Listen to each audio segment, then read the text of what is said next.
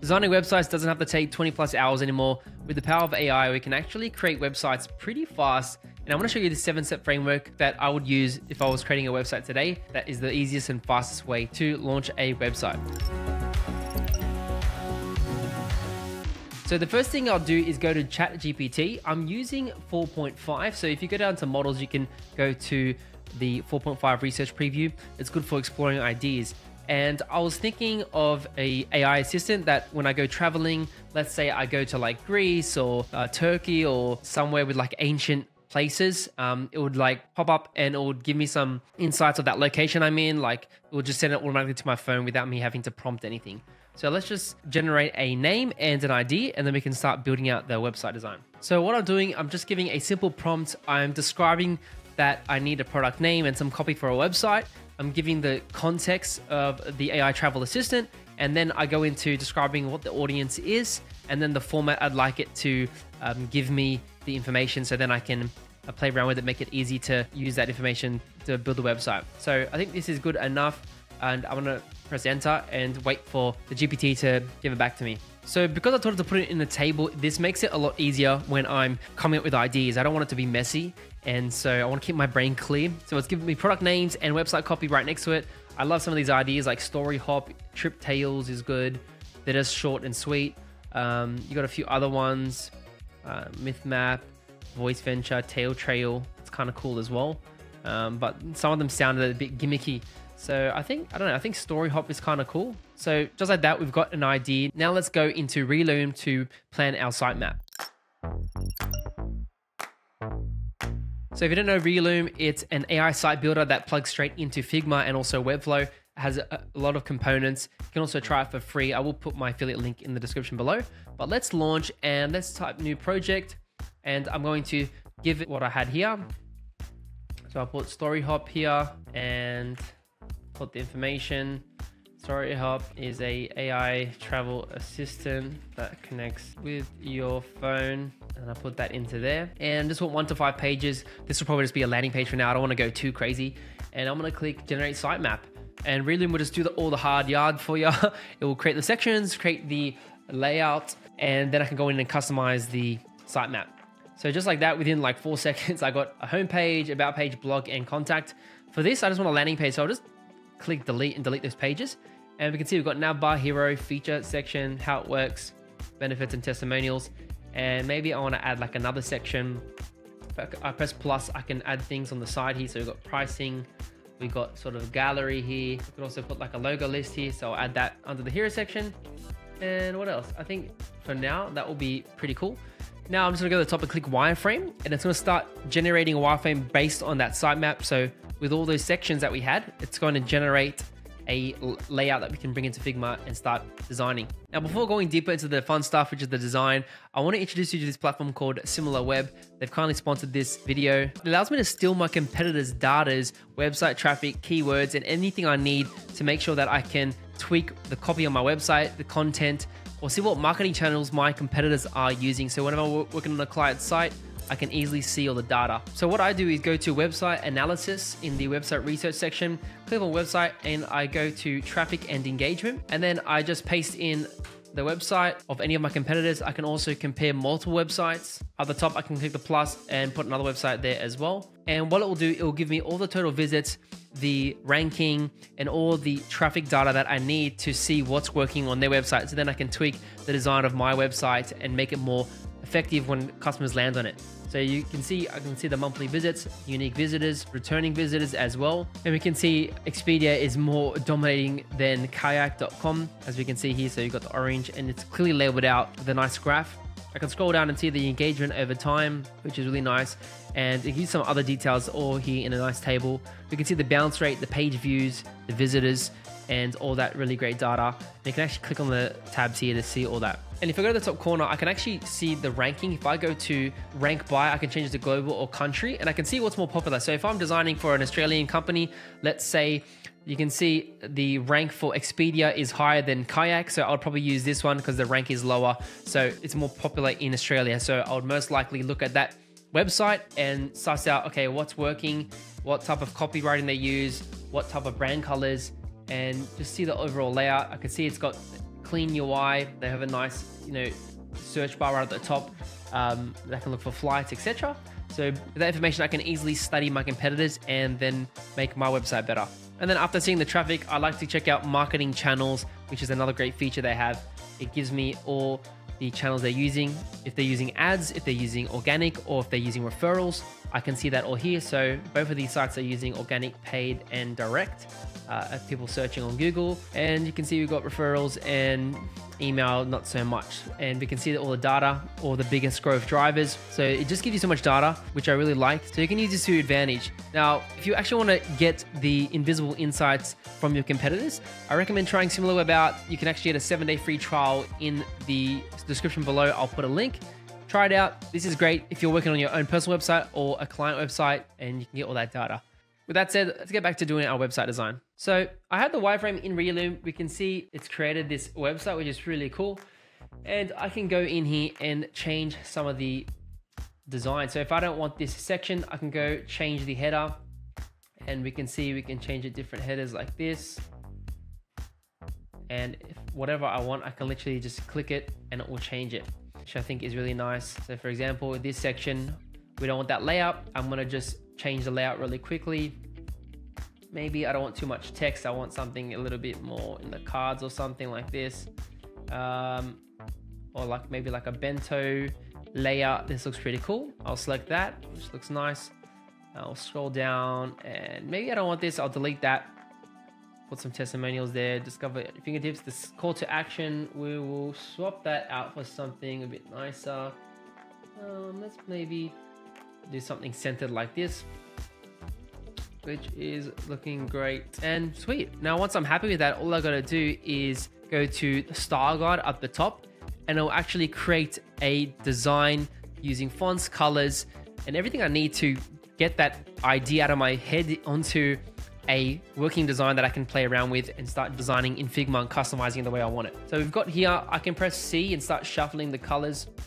Really cool. If I want to go back, I can go back to the wireframe and change the text. So for example, I want to go back to GBT. I'm just going to say, I want to say shorten this for a hero headline, press enter, and I'm going to do this. Put that in, step into history, and where you stand. I can left click and click Ask AI. It can rewrite, make things shorter. I'm gonna make things shorter because people don't like reading lots of text when it comes to web design. Replace that, and beautiful. So far, it's looking pretty good. The rest of it, I think it's fine. I'll go back to the style guide and see what it looks like in dark mode. We've got light mode. We'll probably do light mode, and I'm gonna shuffle the colors again. Let's maybe go with a fun color palette. So we can shuffle that. We can left click, and we can also put whatever color we want as well. Maybe we want like a green color or something, and the background could be maybe like a gray or something, a bit more green. Yeah, that looks pretty good. And then once I like that color, I can just click the little lock button and we're good. The neutrals just can be fine. And I'm gonna shuffle the fonts here. They use it from Google Fonts, which is cool. They also have monotype as well, but I think this looks nice. Sign and color. Yeah, that looks pretty good. I'm going to click on the buttons, and we can change the buttons to look any way we want. We can do elevated, we can do brick, which is nice as well, or bubble, or we can do simple gradient. And then the cards and images, we can do outlined, we can do default, and it will adjust those designs. We can do edgy. I think we'll do outlined because it looks clean and sweet. And then once we're done with this, all we got to do is go to the top right. We can select where we want to export it to. I'm going to say Figma. I'm going to click export, and I'm going to open in Figma. So the third step is generating the web design using Reloom. So I'm just going to make a new page in Figma. Then I'm going to go down to press Ctrl K, and we want to click on the plugin and click Reloom. And this is how we import the design we just made. So I'm going to go to the story hop, as we can see, edited 2 minutes ago, and make sure that you're on Figma Kit 3.2. Then we can click Style Guide and Concept. I'm going to click Concept 1 and press Continue, and I'll import my layout and template that we created. Boom, all done. And now all I got to do is get rid of this, and we've got our design right inside Figma. I've got the desktop and also the mobile version, which we would need to customize. So you can see this, we've got to bring that up and probably customize everything. But so far it's looking good. Now I want to start to bring in some images. So step number 4 is generate images. You can use AI, you can use something like Lumi, Dazine, Midjourney. There's so many different tools out there really. So I started generating some ideas for like a Greek inspired design, sort of ethereal, you know, sort of just like a nice landscape with like a temple, like ruins or something, or like a portal, because the idea of like this AI assistant translates you or teleports you to this story, to this world. So I really like having something creative like this. And so I just typed in a prompt: an ancient Greek landscape, the clouds, mystical colors, cinematic, lush ground with ruins. And I used an image I found on Twitter as a reference. And there's a lot of different ones. I'm going to say,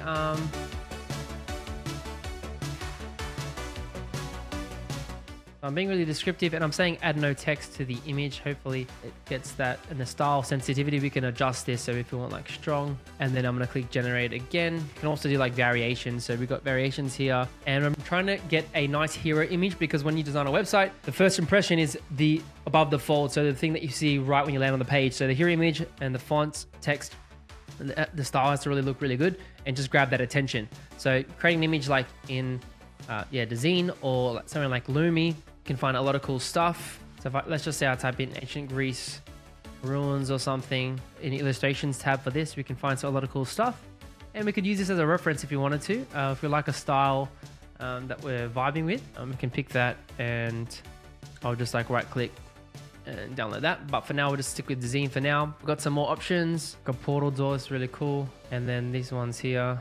Once I'm happy with the design, I'm going to just download this JPEG and we're going to upscale it. Let's just go 4 times, upscale it. Then what I'll do is I'll drop that image into Photoshop, because I don't want the text. So what I'm going to do is just select around the text and just click generate fill. I don't have to add anything. Usually it will just remove the text because it understands content awareness. So it should remove that text. Oh, boom, there we go. And then I'm going to do the same for here as well. I don't want this text up the top. Cool.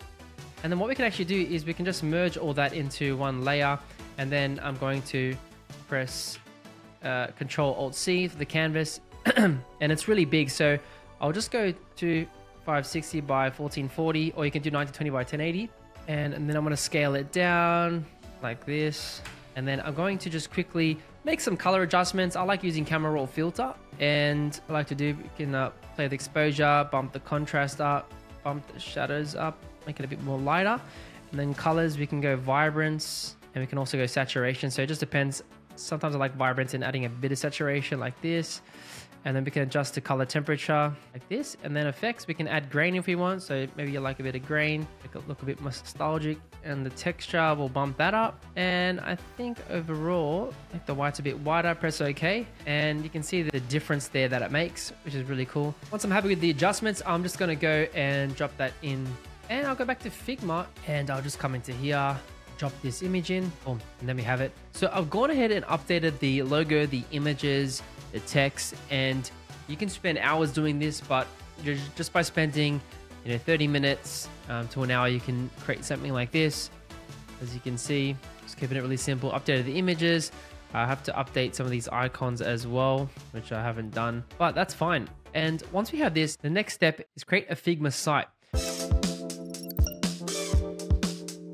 So I have my design here, and if you go to the plus, you can go down to site. It's currently in beta, and I've already gone ahead and got it right here. So I've got the desktop view. I'm going to go back to my design and just Control C. And what I want to do, I'm just going to extend this a little bit, and I'm going to paste it inside the desktop layer on the left-hand side. Press Control V, and I'm just going to line everything up. So just drag it, make sure it all snaps like that. And I'll delete this one. And there we got our desktop primary, which is awesome. So we've got our design there. And then now all I got to do is I'll add a few things. So I can click on this image and click make interaction with code on the top right. And all I got to do is like do a smooth zoom in hover effect. You can just say zoom in and it will still recognize it. And now what it's going to do is the AI is going to add an effect for me. I don't have to go manually add an animation or anything like that. It just does it. So there tells you what it did. And now if I put my mouse over it, you can see it's got this nice little zoom effect. If I get out of this, now I press play, you can see if I put my mouse over, it's got this cool hover effect on the image, which I think is super dope. And all the buttons, I haven't added any effects, but we can go and click on a button here, go into the right side, click interactions and click hover effect. And now you can see we can add ease in and out. So we can change the transition. We can make it maybe 200 milliseconds. Scale, we can do 1.1. And I think that's fine.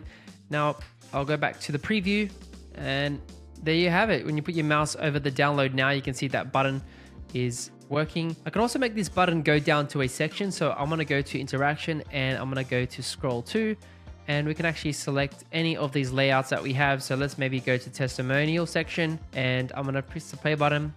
So now if you just hover over it, it'll take you there, but we don't want that just hover effect. So what we want to do is you can see while pressing, mouse enter, mouse leave, mouse down. So obviously we would want on click, but for now we'll just go while pressing, and you can see as you press the button, it'll go to that section.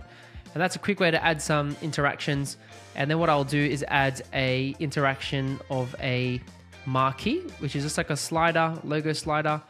I can make it very fast. And maybe we want to go that way. And now let's preview it. And just like that, we have a logo slider. Super cool. I think that looks really good. And we can go ahead and animate all these other little sections. You know, we can add parallax, reveal, hover effects. You can do a whole bunch of crazy things. But let's just say we're ready to upload our design. Maybe I want to add some links in here. You can put pages there, whatever. And now what we can actually do is we can click the plus button in the top right corner of that frame, and we can add a tablet view or mobile view. Let's just add a mobile view, and it'll take our design and put it on a mobile view. And would have to come here and edit the design. So if you have auto layout, we can come in here and adjust everything.